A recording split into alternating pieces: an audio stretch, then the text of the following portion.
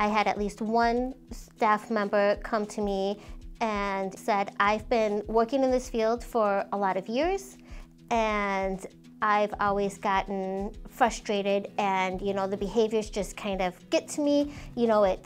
I've always just felt like it's a part of the job. But in taking this class, I now see that my clients in the past were trying to tell me something, were trying to communicate with me, and I missed that, but I think I can do better now.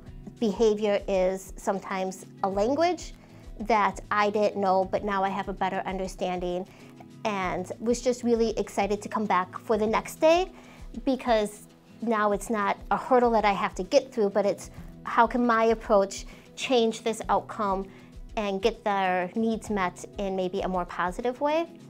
When it comes to communication, communicating with others in a way that, well, first that they understand is crucial here. So for some of our clients, we have to communicate with them in a variety of different ways so they understand what we're trying to teach them. In my area in particular, we have roughly 40 individuals, and I tell people is that I need to be able to have 40 different conversations with those people. Everyone communicates on a different level, and it doesn't matter if they're nonverbal or if they're completely verbal, they can still understand what you're trying to tell them.